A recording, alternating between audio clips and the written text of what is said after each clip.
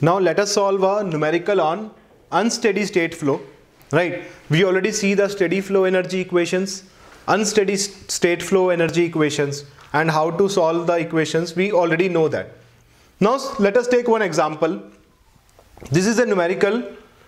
The numerical says, first I read out the numerical, that an insulated storage tank that is initially evacuated is connected to a supply pipeline carrying a fluid at some specific internal energy Ui and specific enthalpy Hi.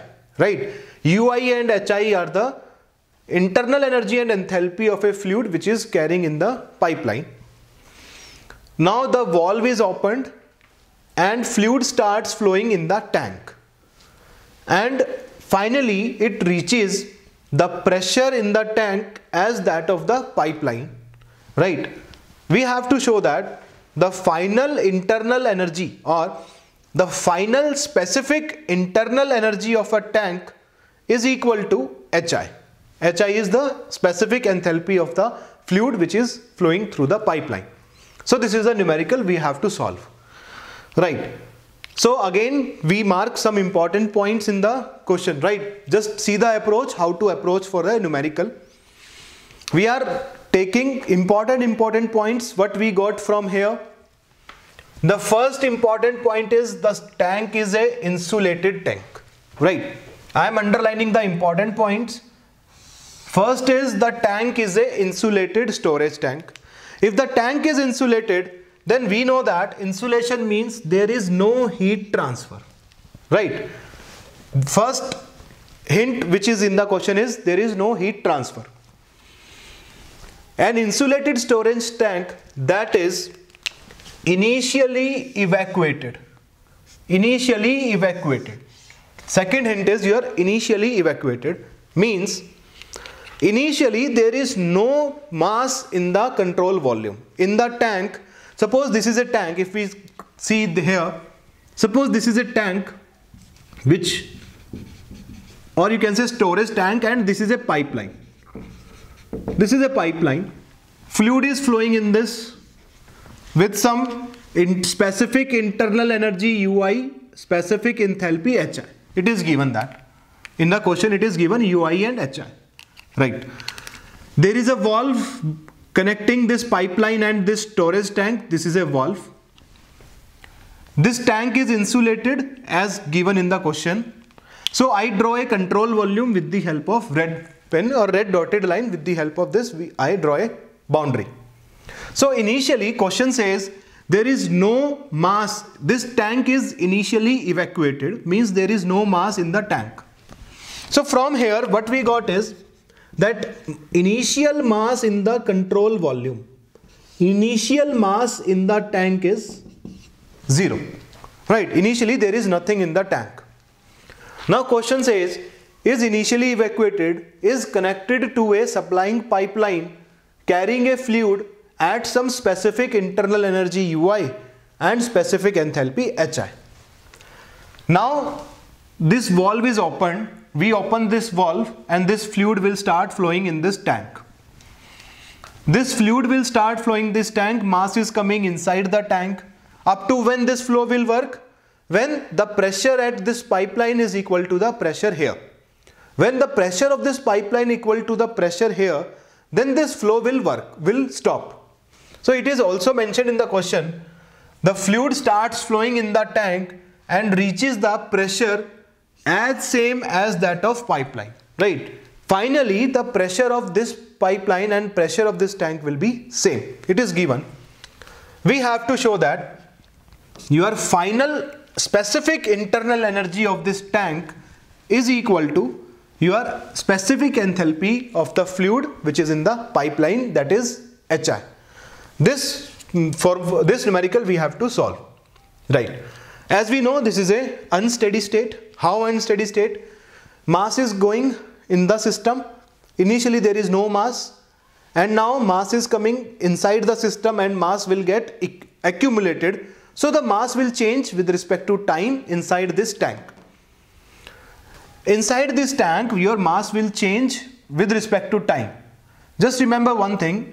If I take this complete system as a control volume, suppose this complete system as a control volume, then we can say that it is a steady state, because now the mass of this complete control volume will not change with respect to time. But we are taking the control volume only tank. It is very important to mark the system, which system you want to study. I want to study this tank only. So the tank is my control volume. So with respect to time, when this valve is open, fluid will start flowing inside the tank. Mass will start changing, mass will start increasing here. So this is an unsteady state. And we know how to go for unsteady state formula. First one, now the first equation which we are using in unsteady state flow is your conservation of mass. Right, conservation of mass. What this conservation of mass says? Conservation of mass says is rate of change of mass of a control volume is equal to mass flow rate which is entering into the system minus mass flow rate out. Right, we know this equation. dm by dt of a control volume is equal to m dot in minus m dot out. So if we are analyzing this tank, so there is always a case when the fluid is entering into the system. Here initially there is no mass. When this valve is open, fluid will start entering into this. When the pressure of this pipeline and this tank will be same, there is no flow after that. So we are saying from this tank there is no mass exit. Mass out from this tank is 0. Right? There is no other way, there is no other area or passage from where this mass will go out. So mass out from this tank will be, or from this control volume will be 0. Only mass is entering into the system, mass will not go out.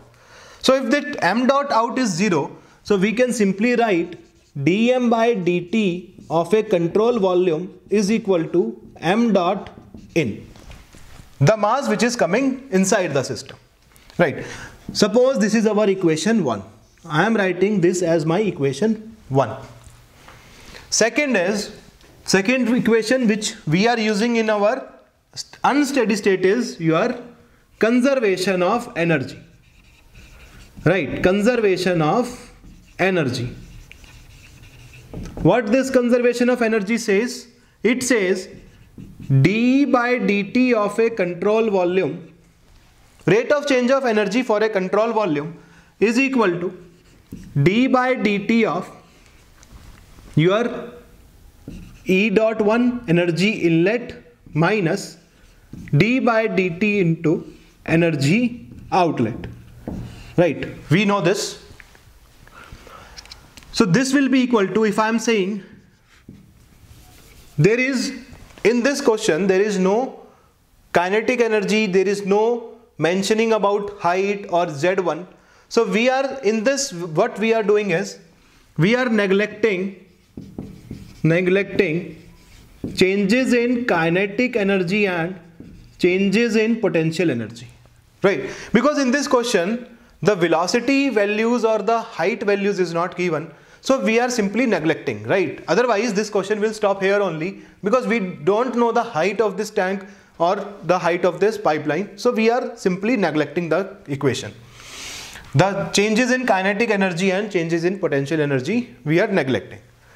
So if this is the case, so I can write d by dt of a control volume as du by dt of a control volume is equal to E dot 1 is m dot h1 plus m dot v1 square by 2 cancel, or you can say just write it m dot 1 v1 square by 2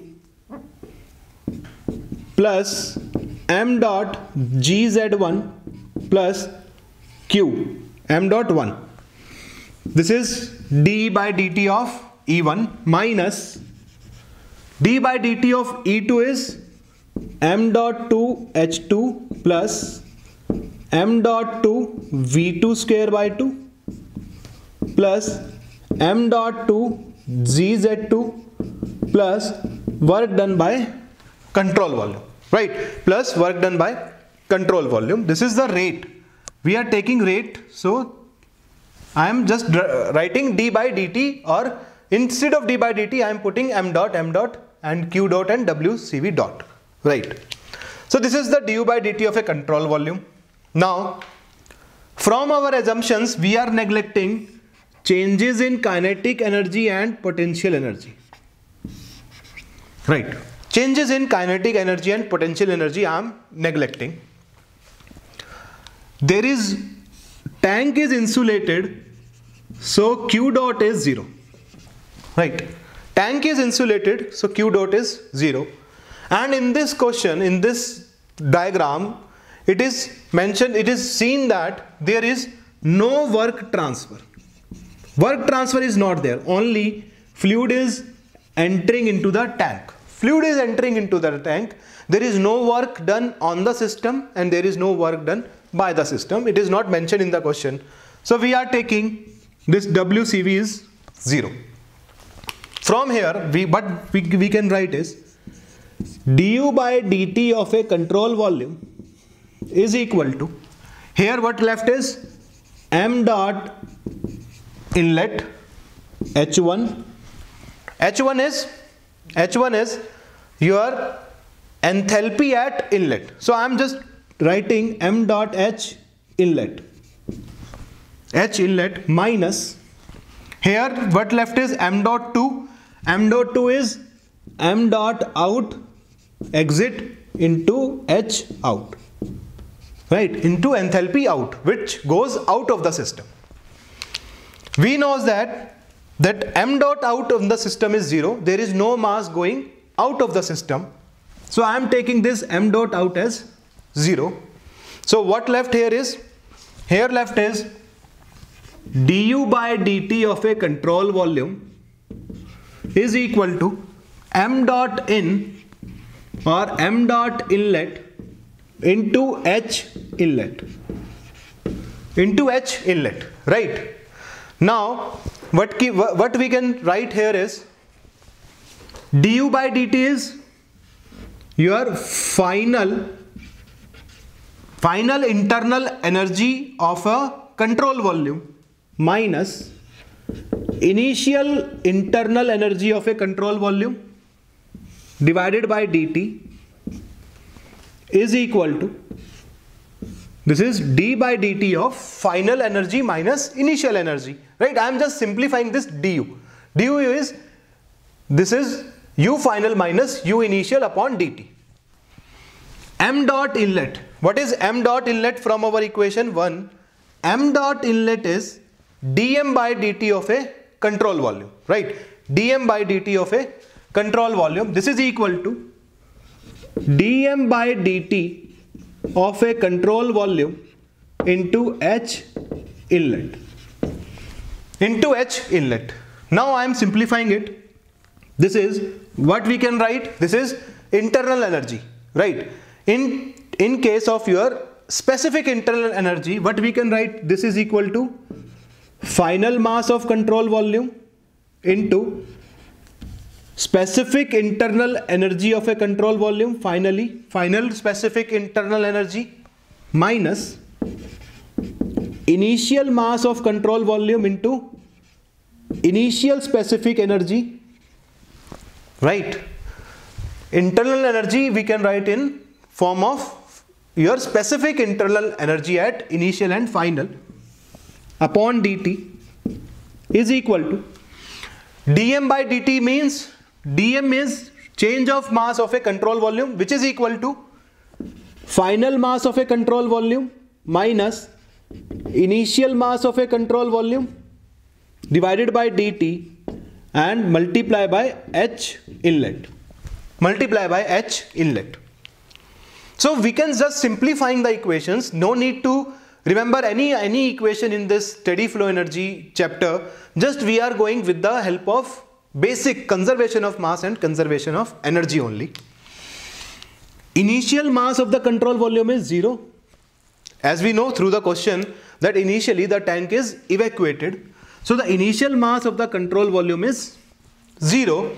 So from here what we can write is, this dt and dt will cancel out, that m dot final into specific internal energy final of control volume is equal to, here what left is m dot final into specific enthalpy at inlet, into specific enthalpy at inlet. This is 1 and 2 is for inlet outlet, that's why I am writing final initial inlet outlet, so that you will not be confused, right? So from here what we can write is m final cancel out, so we can write final specific internal energy of a control volume is equal to inlet internal energy is H, inlet enthalpy is HI as given in the question, will be equal to HI, will be equal to HI. So this we have to prove, so we can prove it like that, right? Now we can go one step ahead of this. Suppose if it is given in the question that the fluid in this pipeline is a ideal gas. Suppose it is given that fluid is a ideal gas. So for ideal gas what we know is, for ideal gas internal energy can be written as CV, specific heat at constant volume, into your final temperature of control volume, into final temperature of control volume, right? du is equal to CV dt, dH is equal to Cp dt. We know this for an ideal gas. So for ideal gas internal energy can be written as Cv into final temperature, because this is final specific internal energy, is equal to, this is your inlet, so H is equal to Cp, specific heat at constant pressure, into initial or inlet temperature, right? T, this is inlet enthalpy, so temperature will be inlet temperature.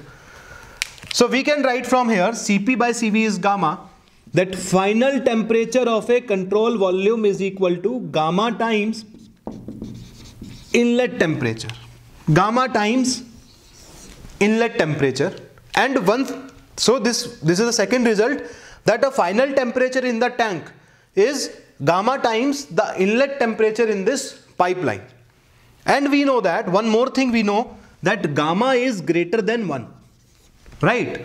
Gamma is greater than 1. It means that final temperature is greater than inlet temperature.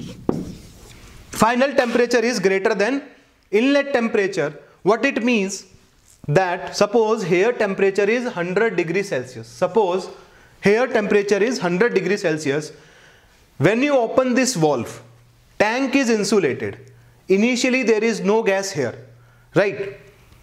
So when the fluid is coming through this valve in this tank, the temperature in this tank suppose will increase to 150 degrees Celsius.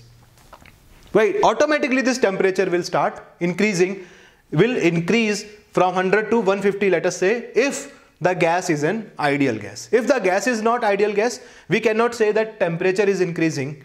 For the ideal gas, because gamma is greater than 1, we can write the final temperature in the tank will be more than the your inlet temperature, that is 100 degrees Celsius for an ideal gas. So temperature will increase. So this is the question where we have to go from step to step: conservation of mass, conservation of energy. So we are just solving our concept, right?